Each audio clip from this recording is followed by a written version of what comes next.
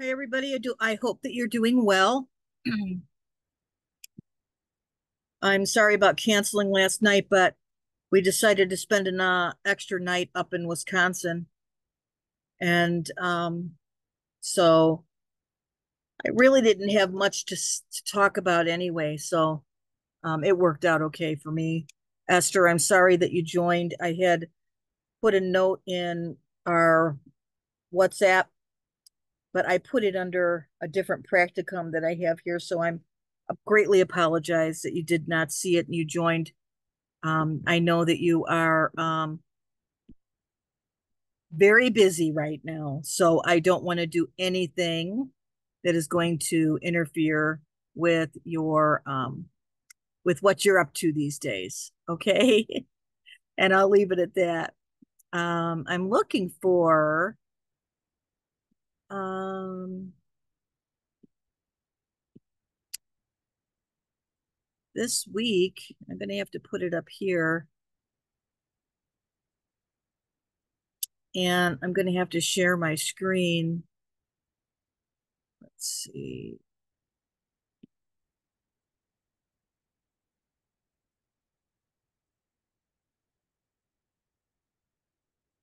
Okay. So let me put the share screen on.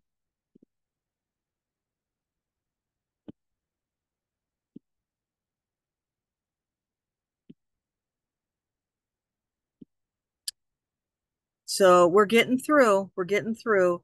Now you guys should be actively working toward your next term practicum. I have done what you've requested me to, and so waiting to hear back from the organizations I've reached out to for you. Um, so we'll stay up on that, and I hope that you're in the swing of things.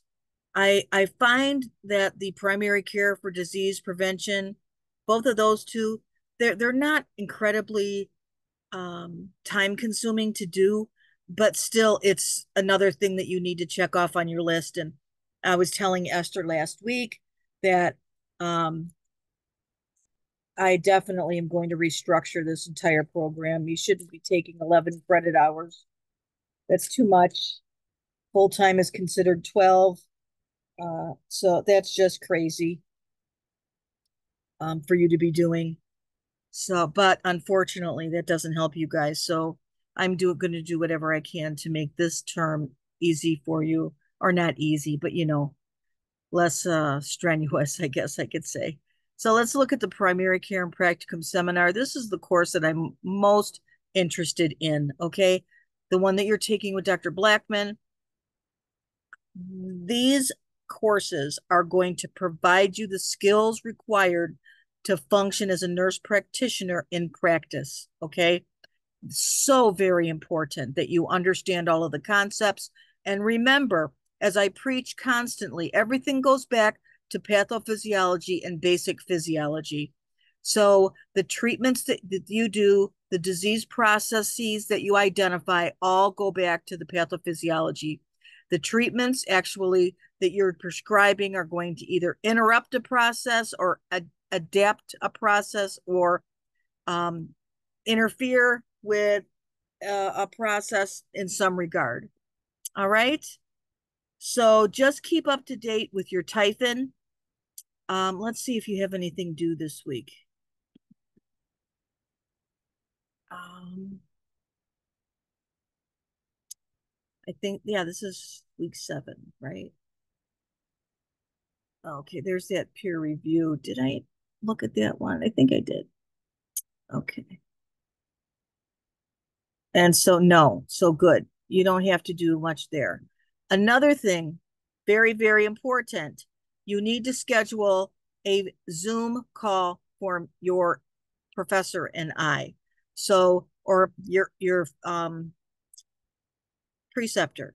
So talk to your preceptor, come up with a good date and time, let me know, and I will send out a link for Zoom.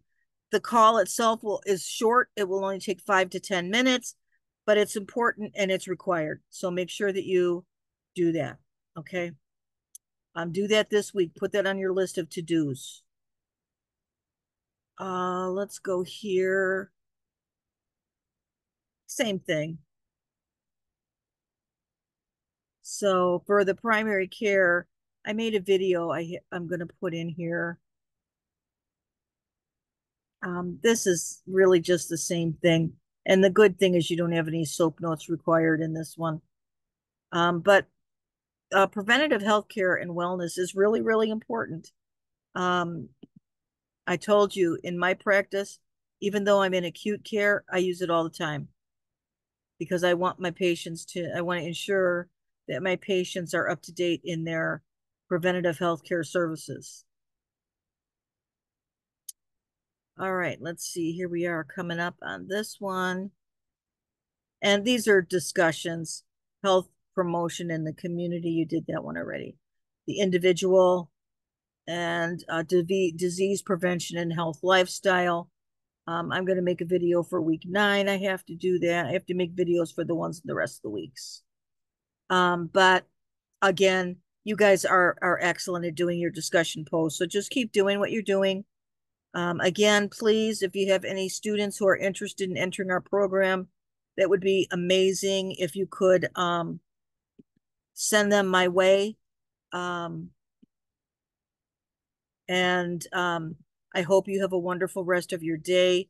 And again, if you have any questions, concerns, get in touch with me immediately. All right. Don't wait and be concerned or worried.